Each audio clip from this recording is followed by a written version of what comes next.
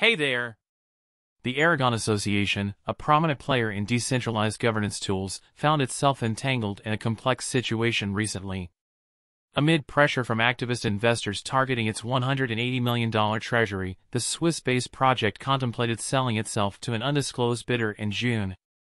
The potential sale came to light through an investigative report conducted by crypto trading firm Aragon Management LLC, which highlighted a conversation involving Aragon's potential sale.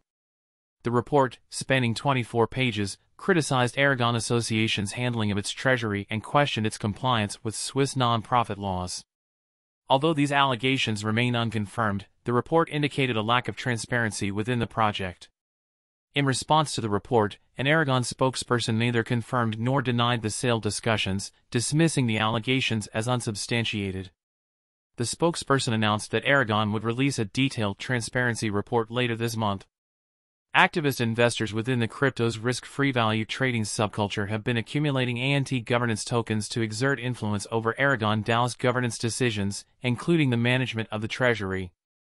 This surge in activism led Aragon to cancel plans to give token holders control over its treasury.